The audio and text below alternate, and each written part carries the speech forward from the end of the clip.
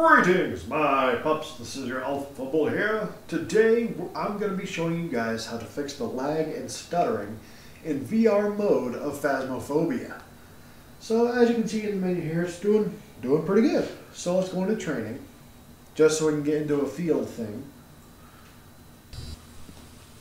Alright, we loaded in pretty fast, but, I mean, as you can see, it's pretty freaking jumpy.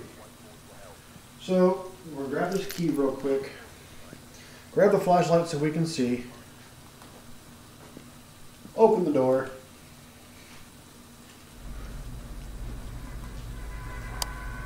and once we leave the trailer, I mean, it's quite a bit better, but it still jumps. So, we're going to go into the house here.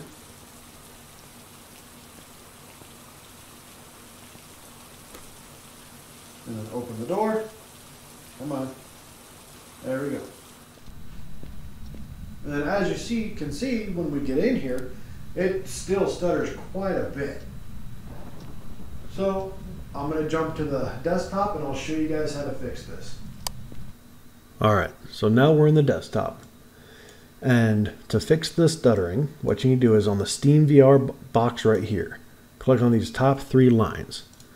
Once you do that, go down to Settings. Move this out of the way.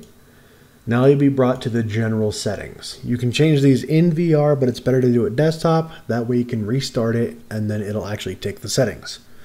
So you're going to turn off Motion Smoothing.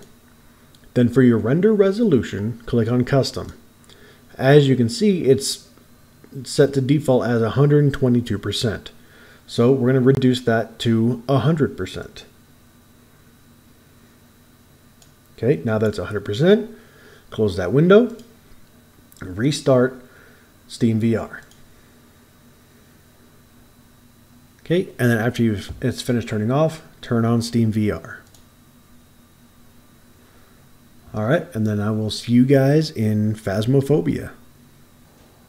Okay, we're back in Phasmophobia. Let's go back into the training.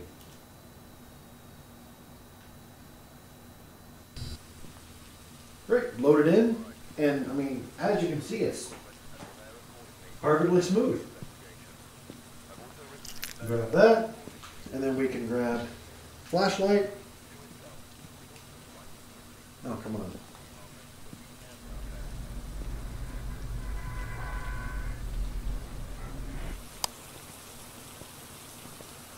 And then we'll jump inside the house, and you guys will be able to see it's really smooth in there too.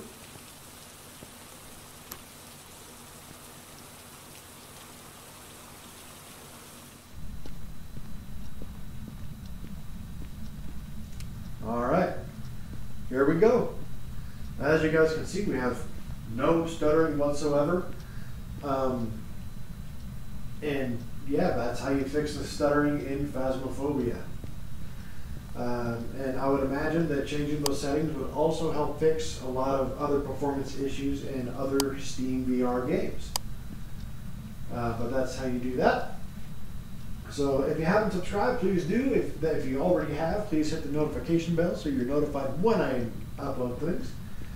But thank you guys for watching, and you have a great day. Bye-bye.